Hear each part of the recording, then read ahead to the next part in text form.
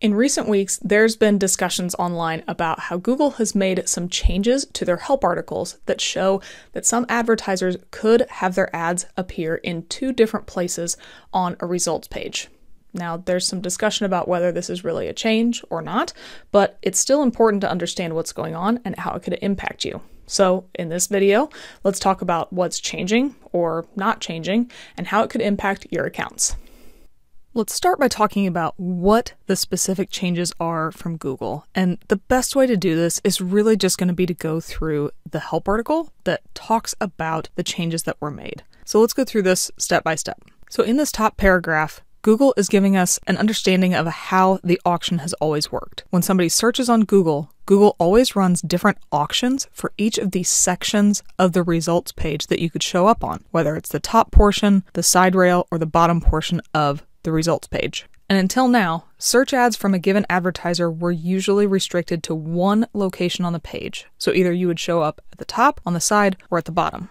So as they're analyzing user behavior on the Google results page, what they found is that searchers would typically search for something, review the content at the top of the page, scroll further down the page, and then when they were ready to take action, they would scroll back up to the top of the page where, by the standards of Google, the more relevant listings would be shown.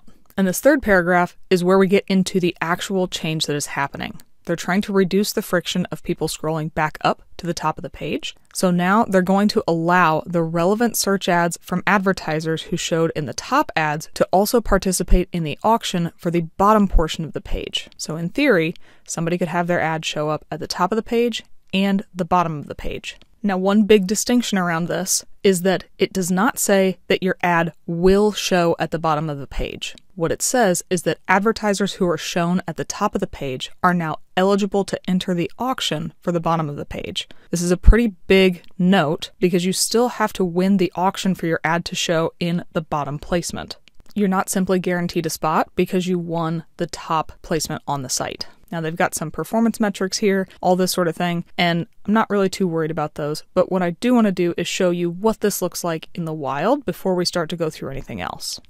I've got a couple of examples here that are hitting pretty close to home. I need to replace a roof, so I just typed in replace my roof. We've got some service ads up here at the top, but then you can see here in this sponsored section, we have Charter Exteriors, and then we have West Michigan Roofing. So these two are showing up at the top of the page. This is considered the top of the SERP. If we scroll down to the bottom, you can see here that we still have Charter Exteriors, West Michigan Roofing, but now we have a third option down below, equityroofs.com. So basically, Charter Exteriors and West Michigan Roofing qualified to be at the top and the bottom of the results page because of how relevant their ads were seen to be by Google. And Equity Roofs, even though it did not win a space at the top of the page, did end up showing up at the bottom of the page. Now, in a second effort, we just had a power outage that lasted multiple days. So we're thinking about getting a generator for the house to help keep the lights on, literally, while the service crews are working on things. I just searched backup generators for homes. Here you can see Generac Power Systems shows up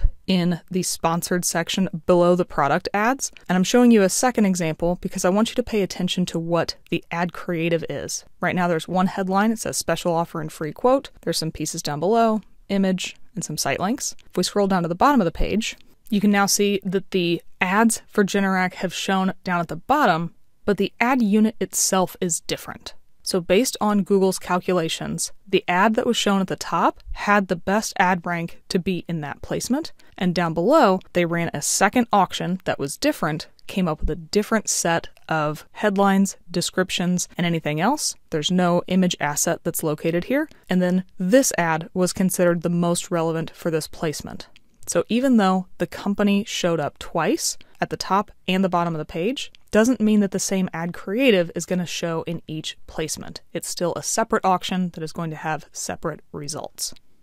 So now I just want to go through a number of the questions that Google has down here, because I think they're probably the questions that you have, and a lot of them are certainly the questions that I had. So the first one is the most obvious. Is Google changing its policy around double serving for ads? Short answer is no. There's a longer form answer that's in here. But the gist of this is that because Google is running a separate auction for the top results and the bottom results, and a single advertiser cannot show up within the top ads twice or within the bottom ads twice, they're considering this not a violation of the double serving policy because a new auction was run, you won, that's why you get to show up. Does this have any other changes to the search ads auction? Not really. Everything else is effectively staying the same. All of the auctions are going to function the same as they always had. There's just going to be a different set of companies that qualify for those bottom of page auctions, now that the ones from the top of the page are going to be added into them as well. We already addressed this next one. Will the same ad always appear at the top and bottom of the page? No. They're going to show whatever wins the auction and is considered the most relevant.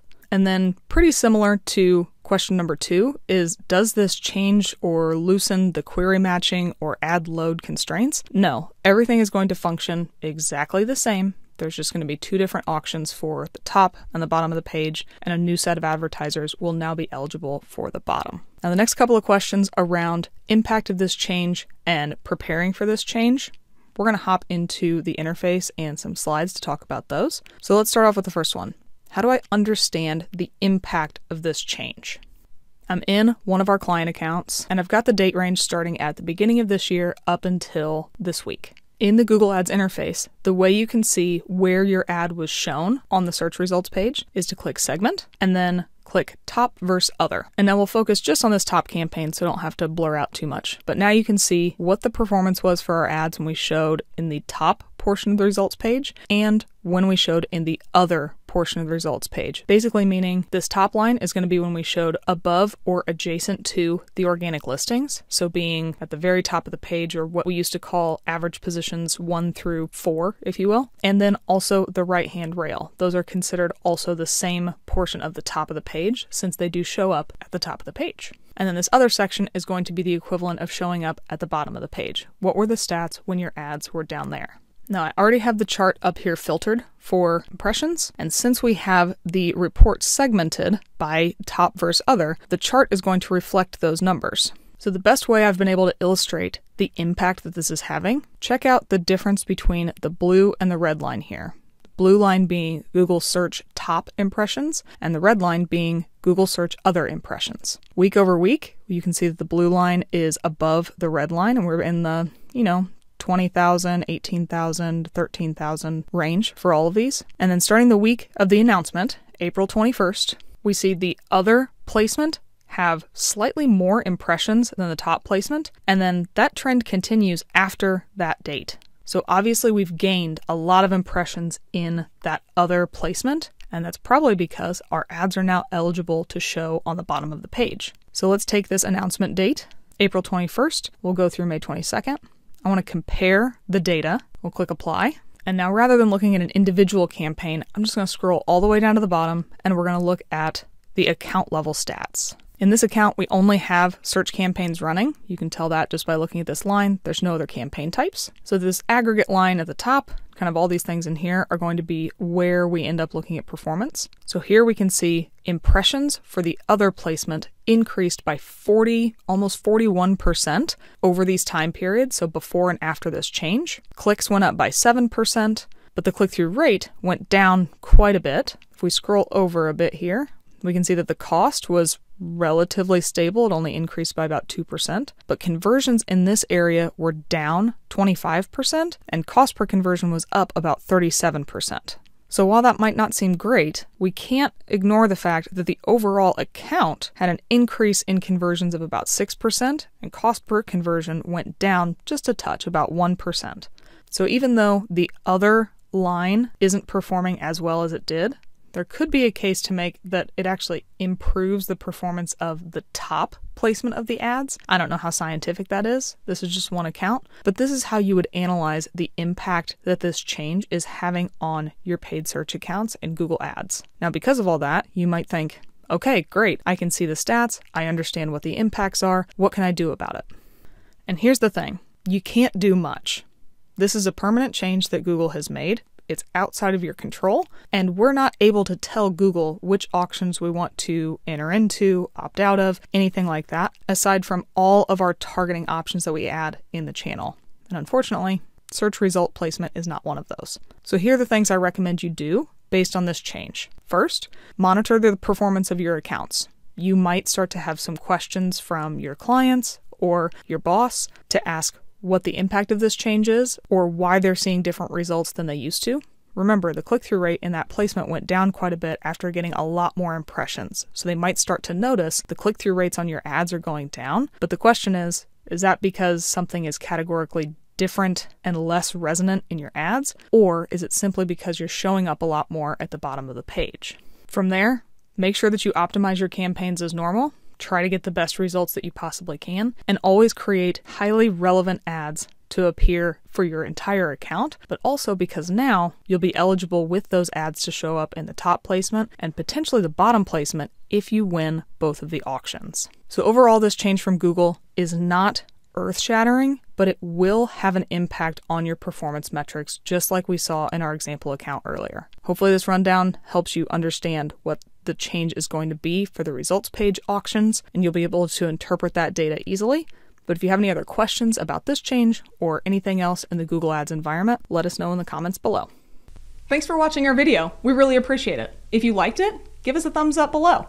If you really liked it, maybe think about subscribing to the Paid Media Pros YouTube channel and you'll get alerted every time a new video drops. If you really liked it, you can help support the channel by checking out some of the t-shirts that we're wearing on our merch shelf, as well as looking at the Super Thanks button.